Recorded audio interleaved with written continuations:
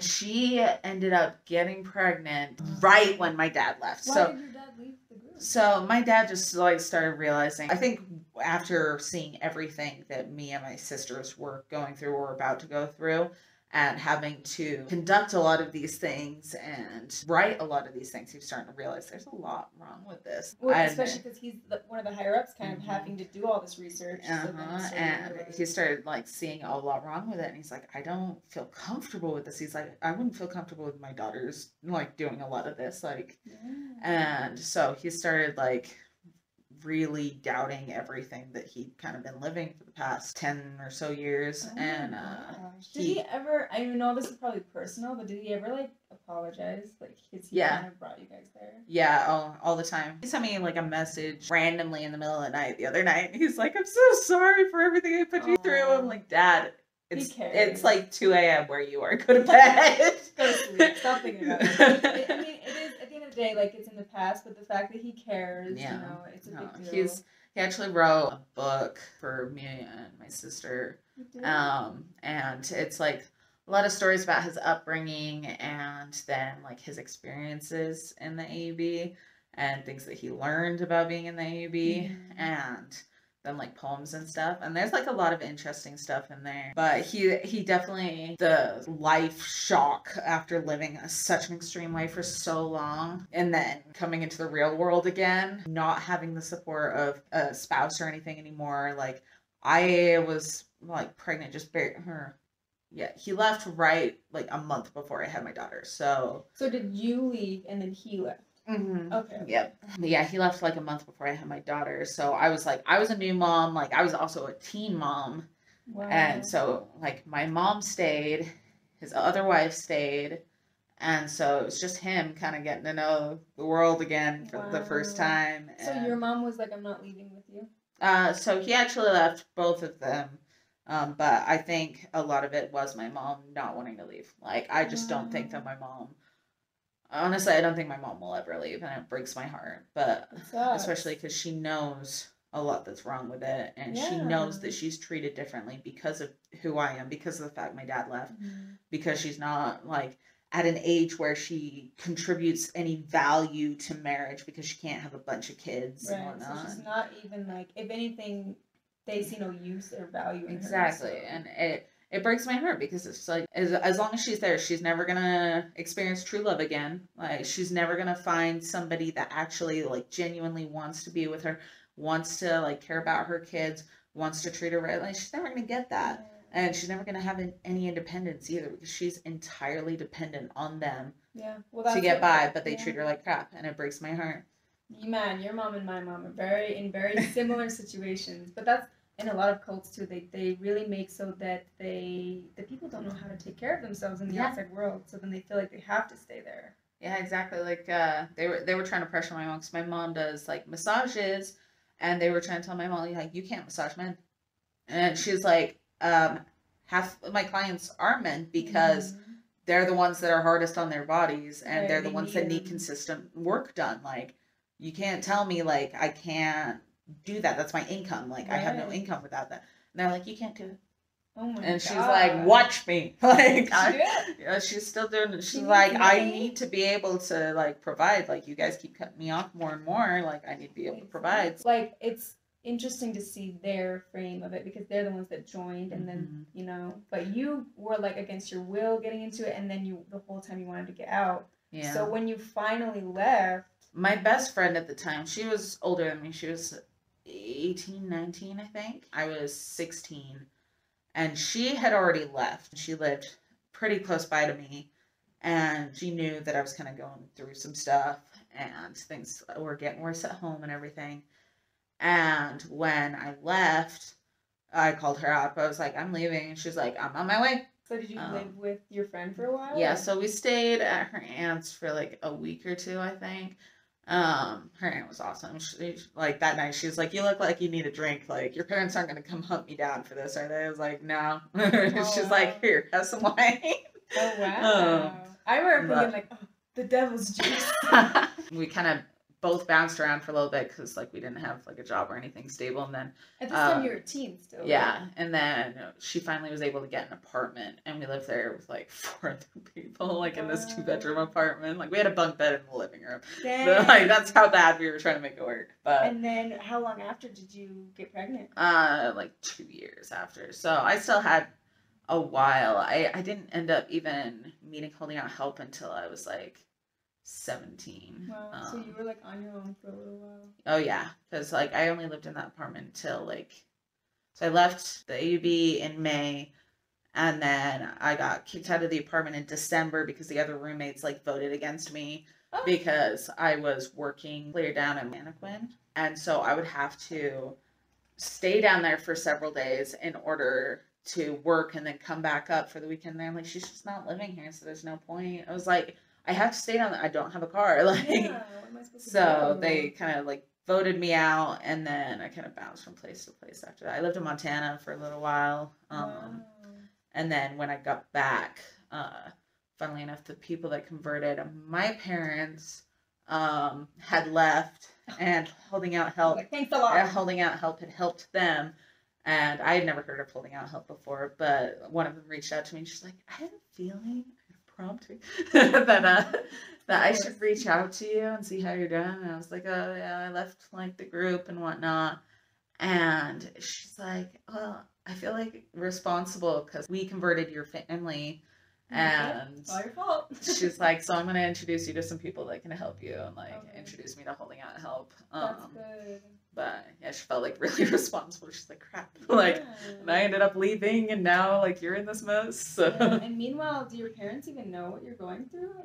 I don't think so. My dad, when he first left, like he tried to help where he could, but I think he was still just trying to figure out how to navigate the real world as well. Like I said, by the time he left, I was pregnant, about to have a kid. Like, wow. So I'd already been out for 2 years. Was that scary when you found out you were pregnant?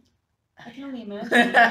I never wanted kids before I found out I was pregnant, and then that was like the first thing that I actually fought for that meant something, because it's like when I first left, like I didn't know what to do with my life. I was like, I'm away, but what now? Yeah. And like I didn't have like a stable relationship. I didn't really have like a solid circle of friends. I didn't have like a good job or anything. So you had to start all over too. And in these cults, they don't teach you how to see red flags in people too. So I feel like a lot of people tend to go to toxic relationships. Yeah, I went through toxic relationships for years. Like, and I just was never taught anything. I didn't know anything about drugs. I didn't know anything about drinking in moderation. Like none of that. So yeah, and that's another thing too. I feel like a lot of us, we're just told it's bad, don't do it.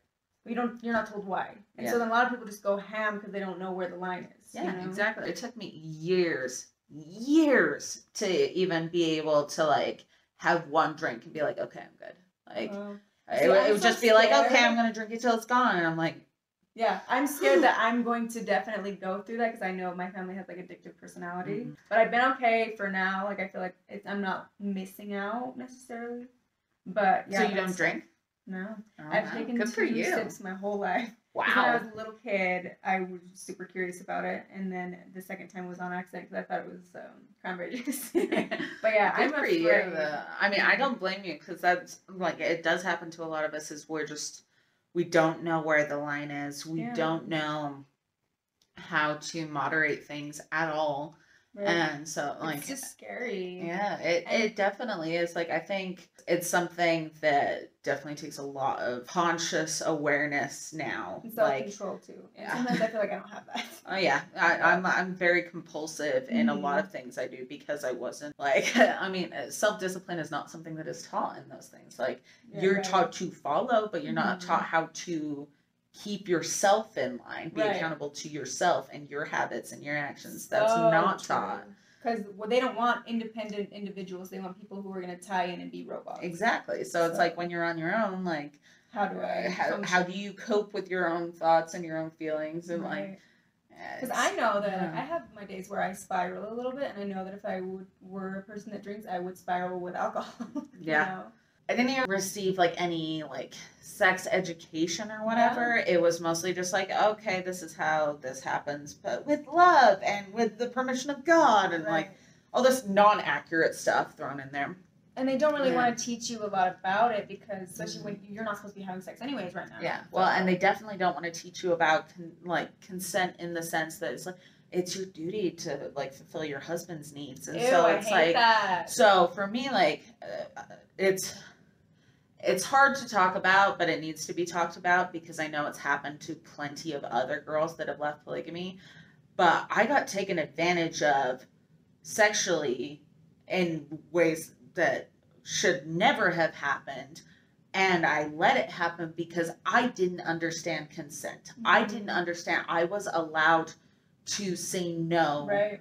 I was allowed to be like, I am uncomfortable doing it. That was not something we were taught. And you're not taught that you have, like, you as a person have value. You as a person have rights. And so it was something that was, like, really hard because there was a point where I had nowhere to go. And I was staying with somebody who was originally from the AUB, ironically. And he took advantage of the fact that I was young and I was vulnerable. He was like 27. I was 16, 17. And he took advantage of that. I had no idea that I could say no or anything like that. And he forced me to do things that I was really uncomfortable with. And I didn't realize how much it affected me until me and my husband. We were at some store that like we rarely go to. There's only a couple things that we get from there. So it's a once in a while trip. And I looked over and that guy was there. And I like almost started hyperventilating, had to get out of there. Like I felt like I couldn't breathe. And my husband was like, what is wrong with you? And I didn't even talk to him about it for like a week because I didn't know how. Like, how do you tell somebody like this person did this to me and I let them because I didn't know that I could say no. Right. And it was so I feel like it was so difficult. Like go through this even out in the real world. Sadly. And so it was so difficult to even just like own that. And I feel like as it's not your fault. Yeah. Like people don't realize that. Yeah. People are not taught that. Like I know so many other people, and I can't share their stories because they're not mine to share, but they've gone through similar experiences or worse because they weren't educated on those things and educated on like how certain sexual things happen. And that's how accidental pregnancies happen. That's how like severe trauma happens. Yeah, and severe trauma isn't even in the vocabulary of these cultures. Like, talk about what's trauma, PTSD, none of that. No, that's all in your head. That's not a real thing. Right, exactly. Like mental illness doesn't exist. Another term that doesn't exist, which I am shocked about, but marital rape. That is that's not a thing. I had talks with women who were in the order, and they would say, "I just can't wait for him to get married to his second wife because then he'll leave me alone." Because they don't think that... They don't think they have the right to their body. Yeah, they don't have the right to say no. God. When the husband wants what he wants, he gets what he gets. And so, I mean, this is a good topic. It's such a touchy topic, and I might have to put like a trigger warning ahead of time. Okay, I need a trigger warning, But I do think it needs to be said because there are people in the cults too that do watch, and whether they like me or not, they should know that they have value and that they have every right to their body. It's so sad. Yeah, it breaks my heart. Because there's people that have had some really bad things happen to them when they leave, and some to the point where it's like it's resulted in them feeling like there's no out except suicide or like drugs and whatnot, and they turn to these things, and it's really sad. It's heartbreaking, and I don't want people to feel like that's what they have to resort to. Mm-hmm. That's not like end game for them. Therapy. That's what I always want to go to therapy. Seriously, therapy. And it really does depend to the circle that you're in, too. Yeah. Like the people you're around afterwards, because your brain is still kind of mush when you leave a cult. Really, you have to learn everything over. Right. Everything. Break it all down and then rebuild it. And that's to some people that's too much work. They'd rather just stay in the cult. Oh, I wanted to ask about consecration. I don't remember if we talked about this last time we got together. Do you guys consecrate? Yeah, so we do, but I don't think it's as extreme as you guys. 10%, right? Yeah, so I have to explain this because I just saw someone's comment today actually asking what the heck 10% is. And I always just assume everyone knows because 10% is, in the order at least, we had to sign these 10% forms every year saying that everything we make the order gets to just take 10% of that and it goes to God. But we also had inventory forms that we would write down everything of value, like your car, your house, everything you had was God's, which means everyone who owns a house never really owns it in their name. It's taken, like the deed to the house or the title to your car is taken and put into like the leader or his brother's name or their company. So you don't own anything because you have to consecrate all of your incomings and outgoings being the name of the Lord. That's part of the memory gems. Oh, God. So I guess, did you guys do some type of 10% form or something? So we didn't have any forms or anything like that, but it was 10%, same as the LDS church as well with like their tithing. But it wasn't like we didn't have to put like belongings in anyone's name. However, they would have like certain things that like people that were higher up, like if they owned a lot of land or something, they'd be like, oh, like I'll let you build houses on my land, like. But then it was kind of like, so for example, like my mom's single, like she has no like marriageable daughters anymore. Right. And she's like, all she's got is my little brother. Yeah. So for women like her who either their husband has left or passed away, and they don't contribute any real value, but they can still kind of do things, I guess. They will be like, okay, well, I have this house and you can live there, but you're going to go work at the bishop's storehouse all the time. You're going to do this for this family that needs it on a regular basis. And they'll kind of just like assign them certain things. So it's like, we'll take care of you. But you have to take care of But you're going to do this, this, and this. And if we don't like something you're doing, we're going to take it all away. Yeah. And so they kind of have certain homes set up for certain scenarios. And then, like, so they're taken care of, but at a price. Yeah, and I mean, technically, like, if the prophet was just like, hey, I need this house for some reason, or I need this plot of land for something, or I need this vehicle for something, that it's going to go to him, kind of thing. So, okay, then 10%, do you guys, I'm just wondering how that works. Then, if you're not signing paperwork, do you have a bank that's the church bank? My dad, I have to ask my dad about it because my dad actually used to be the treasurer for the AUB. Like, I don't distinctly remember a bank. However, everyone would pay 10% of their income every month. Okay. So it was like a monthly thing. Okay. Yeah. That's so different. Because, like, for me, it was like you turn in $30 at the bank. So, like, if I were to find $30 on the ground, I would have to go to the bank, the order bank, say, here's my $30, take your 10%, and then I'm going to go spend the rest. So they would take the $30, they'd take their 10% and give it back to me. So, like, every piece of money you had, they had to.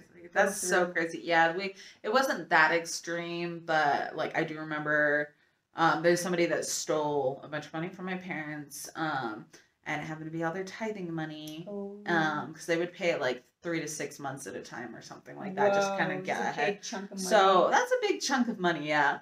And they stole all, and I remember my parents freaking out because that put them behind, and then they couldn't pay their tithing on time. And oh my gosh, like God is gonna be mad at you. Yeah, exactly. We didn't have like forms or anything crazy like that. You did have to, in order to go to like youth events and certain things, you did have to have a recommend, like a youth recommend. It's basically like a little slip of paper, basically saying you're worthy enough to go. In order to get in the temple, you had to have a temple recommend, and then to go to youth events, you had to have a youth recommend. And so the youth events were probably the only thing that made being in the AUB bearable. Like there were dances and stuff, which were we had dances. They were fun as long as you weren't expected to dance with any older guys. Because if they asked you were gonna say yes, or you were gonna get a hard time about it and be like guilted for it. Did you have to dance with married men then? Oh yeah, all the time. I hate that. I remember a few times, like I didn't know they were married until they started talking about their honeymoon trip that they just went on, and I was like, what? But like, you can't just stop dancing. Yeah. You can't say no. They're gonna give you hell if you do. Exactly. So I wasn't huge on the dances. But I did like the youth trips. So Trek was like, so basically it's supposed to be the spiritual experience, and it's basically like Mormon LARPing. So you know what LARPing is, right? So it's like when you dress up like in like medieval costumes, and you like go out into the woods and like act like you're fighting these dragons and demons Oh and all my this stuff. god. So But you guys dressed up as like what? you dress up as pioneers, right? Like you're not allowed to bring any normal clothing, Wow. or any technology or anything. And you get to bring like a certain amount, like it has to weigh like less than 5 pounds or something crazy like that. And when you get there, they raid your stuff, make sure you don't have any technology or any modern clothing or anything like that. And then you basically go out into the desert and pull these freaking heavy hand carts with everybody's belongings on them, including food supplies and everything like that. And you're pulling them for miles and miles and miles in the desert, in the heat, in the middle of summer, wearing huge, heavy pioneer dresses. Yeah. Guys got it easy because they're allowed to wear like course like slacks and like billowy shirts, and So we're over there and we had to wear like layers. Oh Like my we had to wear God. like pinafores and Holy. like and then your everything. garments, right? Or whatever your underwear. yeah. And so yeah, we'd pull these hand carts for miles. What was the point of And that? Just to go back in time? it's supposed to be a reenacting part of like so when like the Mormons came to Utah, there was a point. So there was a point, I think it was in like Wyoming or Colorado or something, where like all the husbands had to go off to war or something like that. I don't know what it is. Mormon history is so weird and incorrect. Like there's no evidence of half of it. But all the men were gone. Okay, and so all the women are forced to pull these hand carts by themselves up this really steep hill, and all the men get to go to the top of the hill and watch. Okay, this is the worst part of it. Is we're all exhausted, we're all overheating, and like humiliated. oh my god, and we're in heavy dresses that weigh like 10-20 pounds, while the men are in pants and a shirt. And we have to pull these hand carts that weigh like upwards of like 100 pounds up these hills. This steep hill too. It's like this. And the men are sitting there watching, and it's supposed to be this beautiful spiritual experience. But this is the thing with cults that I find really funny. Is there's something called like I can't remember the exact term for it, but it's exhausted spiritualism or something like that, where they basically push you to the point of like mental, emotional, and physical exhaustion, and then throw an experience in so it feels like when you break down that you're so overwhelmed by the spirit. Okay, yeah. And so that's basically what that is. So everyone's like at the point of exhaustion, mentally, emotionally, physically. And they get to the top of this hill and they break down, they're crying, and they're like, oh, it's so beautiful. I can feel the spirit so strongly. No, you can't. What you're feeling is dehydration and heat stroke. Like, wow. But that's something that happens a lot in cults. Like when you see like certain things where they're like crying, like breaking down, crying and like convulsing, like it's because they've been like pushed to that point, and then they're convinced that it's a spiritual event. Get you to reenact this so you live out the spiritual moment. So you're like, oh, the pioneers went through so much, which they did. Like, okay, like trekking through the desert, like we don't it's a lot. need to do that. Yeah, exactly. It's pointless. There's no purpose to it. Do they still do that? Yeah, every year. Wow. Yeah. I would love to just go watch the mountain. I know. I want to take a road trip out there one of these days and just be like, what's up, guys? You'd like to get in this nice car with some water. With some AC. But at the same time, like, I miss the community of that stuff. Like, we did paintballing. I had lots of friends. See, and there was a lot of stuff like that we got to do. Like my favorite was the Wyoming youth retreat, because we go on this cattle drive. And yeah, it sounds really got into it. We really got into it. We were taught like how to shoe horses, like how to lasso stuff, like all this crazy stuff. Like, I mean, at least I know how to shoe a horse now. Right. I don't own any, but yeah. Wow. But then we'd have like this like shindig dance thing, like in the middle of nowhere, like playing a bunch of like country music or whatever. And it was really fun, but like it was also it was a great opportunity to single people out and make everyone aware of certain issues. Like the last one I went on, I was like, at this point, I knew I was planning on leaving. Like I cut off all my hair, like I had a pixie cut. I was like that done. I remember everybody was like signing stuff, like, because it's like, no, Wait, the day we're is gonna hair leave. a big deal? Like, are you not allowed to cut your hair? Oh, it's your like beauty and your value, like. Oh, okay, so that's why it's a big deal that you cut your hair. Like, how could she do that? And so everyone's like signing everyone's books and stuff, like, oh, I miss you.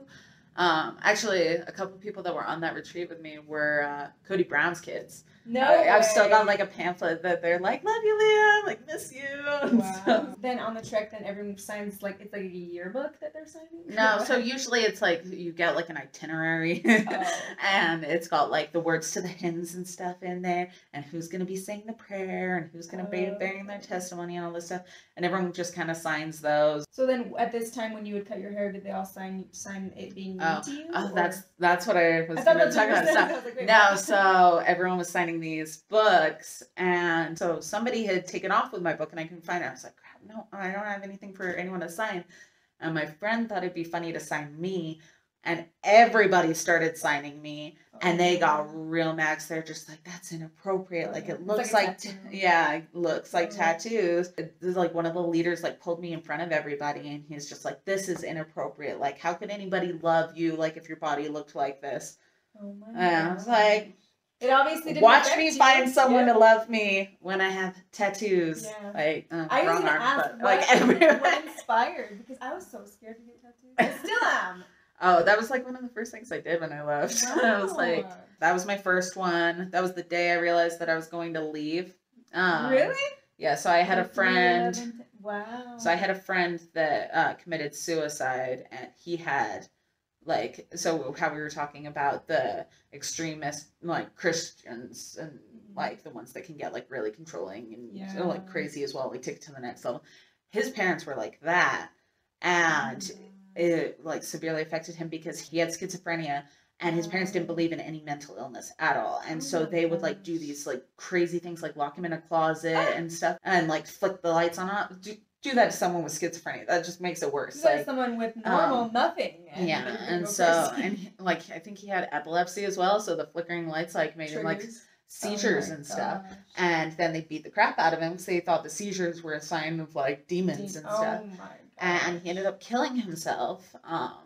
And so like the day I found out he killed himself, I was like, I'm leaving. I don't. That was like the straw. Yeah, I was like, I can't do this anymore, and like I don't want that to be my life. Like, I know, like, it's not the same group, but like the extremist religion, like that cannot be my life, because otherwise I'm gonna end the same way. So that was my first tattoo. Wow, I never knew that. That's cool. So you left, got a tattoo, and then do you think that? I don't know. This is such like a. I think about this all the time. I don't have kids, but do you think you'll raise your kids being like religion is optional? You don't have to be. So one thing that I always like appreciated about my dad is that he always taught me, like, even though he didn't tell me directly, like, you could be any other religion or whatnot, he always taught me, if you're ever going to commit to religion, make sure you understand it and know what you're getting yourself into. Make sure you can back up what you're being told. And because like my dad's parents are Catholic in Church of England. My dad converted from being Catholic to LDS and then converted to polygamy, obviously, and then left and is now atheist. No. And so he's been through multiple religions. A lot of people end up just becoming atheists. A lot of people think I'm atheist because I don't go to church. I don't believe that you have to be a part of a church to be a good person. Yeah, so. See, and I'm not atheist, but I still have very mixed feelings on God and religion in general. I don't believe in organized religion. Yeah. I don't, because although they preach like community and stuff like that, it is a gateway drug to condemnation and guilt and like power trips and stuff like that. Like it's just, the community part of it is nice if it didn't so quickly turn into something toxic. Right. And so I have very mixed feelings on religion, but well, you have good reason to. Right? So it's like my husband's Christian. Like, he doesn't advertise it. Like because he believes his relationship with God is private. It's between him and God, and I love that. I never heard that in my life. I was like, what? You don't have to advertise your religion. Like, you don't have to pray in front of people. What? Yeah. Like, and he's just like, I don't owe anybody but God an explanation. That's true. And he's just like, it is only God's right to judge me. And that was like the weirdest revelation for me. I was like, what? It's so weird, huh? That's so healthy. Like, religion can be healthy. What? Yeah. And so I've come That's to good, though, that you found someone that I've come to better terms with the idea of God. Not quite. I'm still not quite sure. Like, I have never felt secure in knowing, like, God is there, God is watching. Like, I cannot confidently say I know there's a God. I can't, because I've never felt his presence. I've never felt moved by him. I've never seen anything that I'm like, I know there's a God. Yeah. And I don't have the faith to be able to confidently say it because of everything I've gone through. You're just being honest with yourself, too. Well, it's like my whole life was manipulated to think that I was seeing things or like feeling things because it was God that weren't there. Yeah. So it's like, how can I trust anything else right now? It kind of sucks, too, because it's like, this is how I feel. Like, I don't know what kind of a person I would have been if I would have never been in this type of cult. Would I have some experiences where I really do have a connection with God? What are my beliefs? I'm still like, when we were talking about how you have to break down your beliefs and build them again, I feel like I've done that like at least 10 times since I left. Like, do I do this? Nope. This? Nope. I've gone to multiple churches just trying to see if that's something that like I was missing. I have prayed a million different kinds of ways. I have like, I mean, I own a Bible. Like, I don't believe in the Book of Mormon anymore. Right. Like, I thought the whole world believed in Joseph Smith. Me too. The realization of, like, realizing all this stuff, like, wasn't the whole world. It was just this one church. Yeah. I was like, because the church is your whole world. Yeah. When I left, though, too, I met this person that was Christian, and they did not know who Joseph Smith was. And I was like, how do you not know that? And now I'm like, I envy people who have no idea. But yeah, I own a Bible and stuff, and it's like my daughter owns a Bible. Like, I'll read the Bible with her because I think there's some good, like, moral things in there, good lessons that can be learned and stuff like that. And she's very interested in religion, but I'm not raising her to believe that she has to commit to a religion, or be baptized into a religion or follow a religion necessarily. I'm raising her to be a good person and be educated on religion. That's good. And she can make her own decision when she's older. But in the meantime, she's going to learn everything about that religion, how it operates, what comes with it.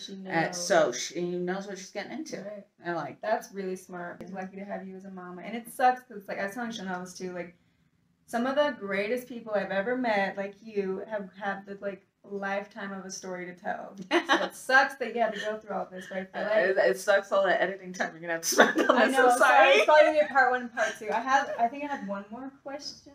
How were you treated by the members after you left? Ooh, so it was kind of, I think a lot of people didn't take it seriously at first. I kind of just thought like, oh, it's a phase. Oh, she's just wanting to be able to do what she wants for a little while, and then she'll feel like guilt and remorse and want to come back and be rebaptized, be wiped clean, and all this stuff. Like, nope, I got the tattoo. Right.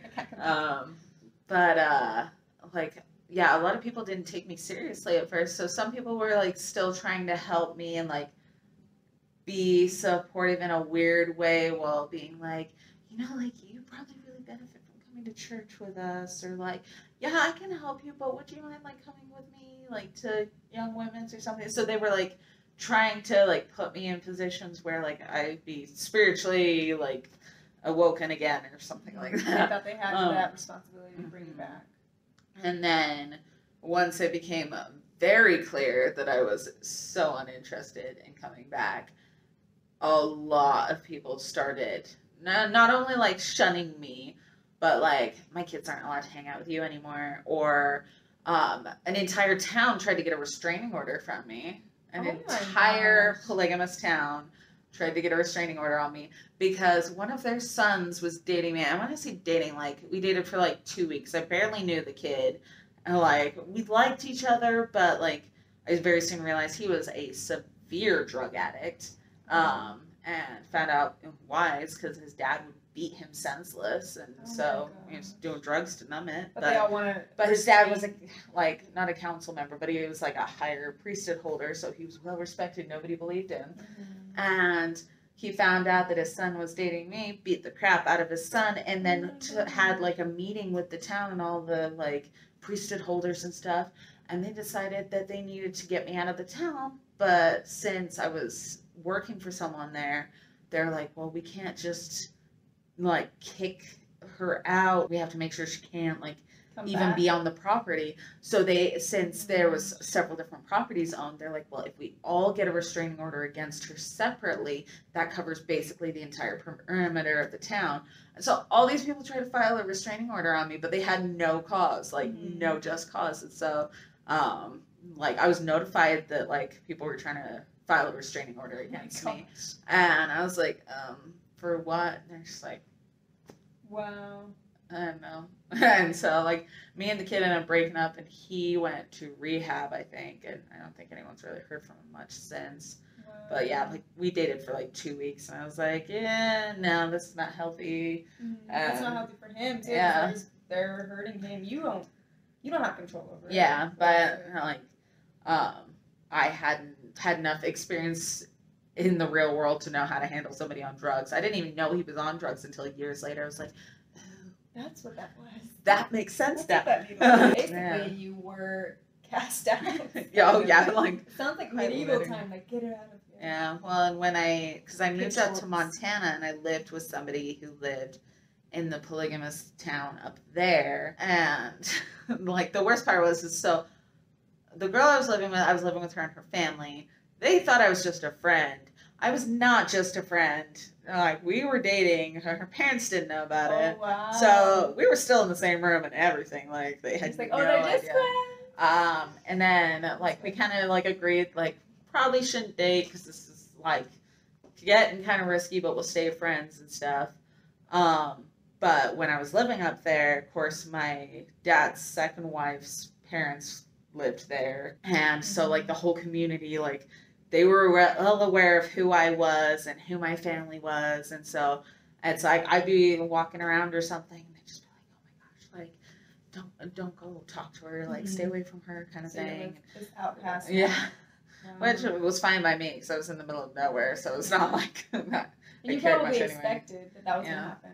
Yeah, I remember I hung out with a bunch of other people that had gotten kicked out or had left. And we just go up the mountain and get drunk. Oh, wow. But yeah, it, like, now, I think, because my mom, like, she performed at the church one time and really wanted me to come see it. She worked for months on this performance. And I was like, I'm going to get kicked out. Like, I'm telling you, I'm going to get kicked out. She's like, you won't get kicked out. I was like, I'm going to get kicked out. I sat down, and the second I sat down, two ushers, they have ushers, my dear. Wow. Two ushers come up to me, and they're like, you need to come with us. I was like, excuse me? No, I don't. And they're just like, no, you're being disruptive. I was like, how? They're like, you're dressed inappropriately.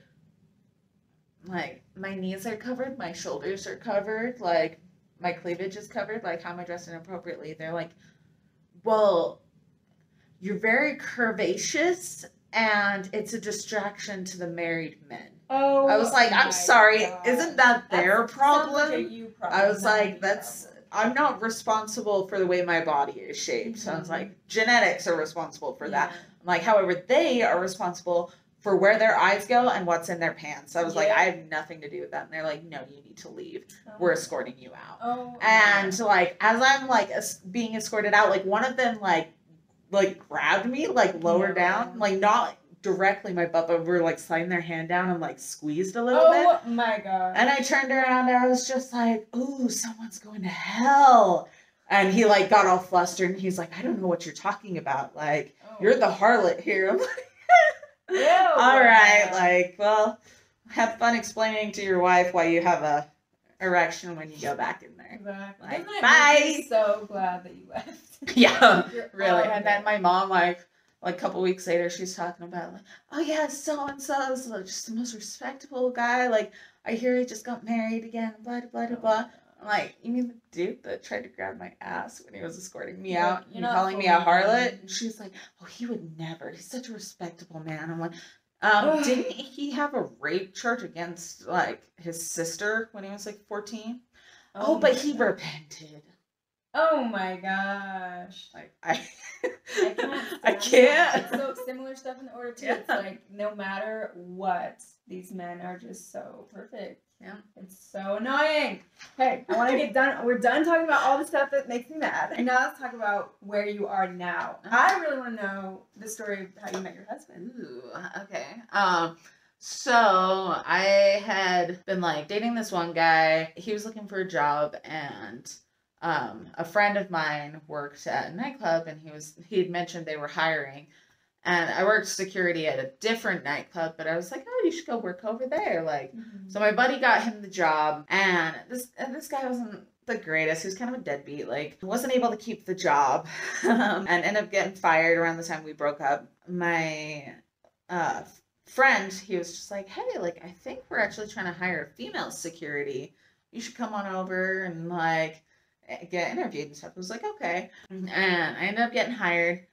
And my husband was actually my boss at the time. No way, this is like Colleen's story. Right? I was watching that. I was like, oh my God, that's so funny.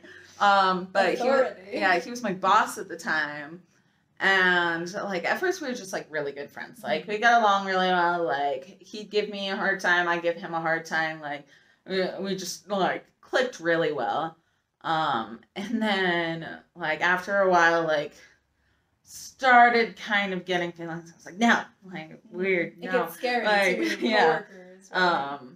And he like one night, like he was just like, I'm pretty sure I'm in love with you. And like he had been drinking, and it was like end of the night, and I was like, you're just drunk. Like you don't mean no, we're not gonna have that conversation. Like, we like stay there for a couple hours, like sober up and whatnot.